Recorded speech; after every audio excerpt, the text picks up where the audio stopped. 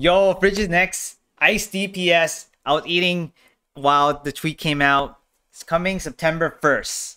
They also tweeted a video as well, but it's also on YouTube and in higher definition. So we're watching it on YouTube. Isn't it rather superficial to cast judgment on what life is or is not?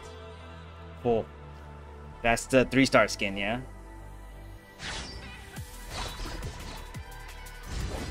Alright, normal attack. I'm assuming 3 hits and then you hold it, you go in the air, and the aerial attack. This is the hold in the air, dodge attack, skill, discharge, giant slashes with the weapon. Very flashy though.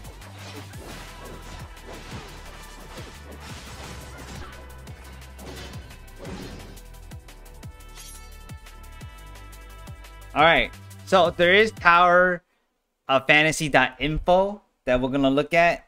Right, so this is the weapon. It's ice and DPS, and it apparently has frozen domain. Using the skill, ice large field will be placed at your position. I didn't see one in the video, so I'm not sure.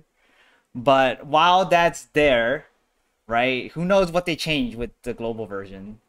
While that's there, you can pretty much dodge if you're using her weapon, and you also gain frozen domain, which gives ice weapons increased ice attack by 15 and shatter by 25. Alright, here we go. We have advancements. You gain a frosty point every time you receive damage. I don't know. I feel like you give damage. That's quite a bit. Or every time you take a damage or hit or whatever. And then this wording is weird. But anyways, up you get 10 points accumulated. And then when the frost domain ends, you deal frosty points. And then times your frost attack, and that's 95% of that. And you do all enemies in that area. And then if you leave that area, you lose a point every 3 seconds. So increase, at 3-star, increase your frosty limit to 15 so you get more stacks. While using discharge of frost weapons in frost domain, you deal 25% of frost damage to all targets in that area.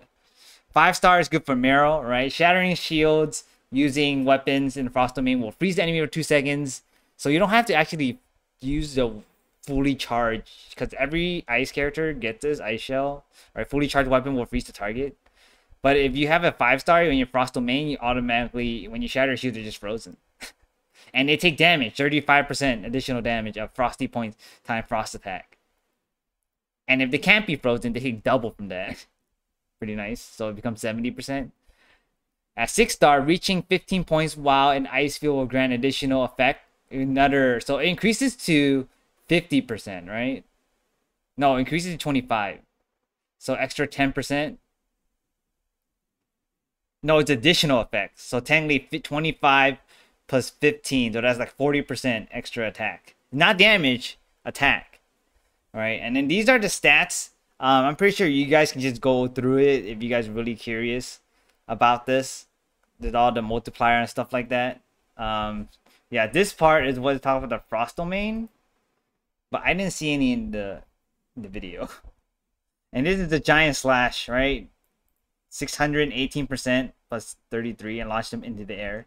So there is a leak supposedly that this character also have ice resonance, which is Korra's counterpart, like Nemesis with the volt resonance, right? So 15% extra volt attack and 25% volt resistance. There's a leak that this character right here, Frigg, will have the ice version of it. So 15% ice and 25% ice resistance.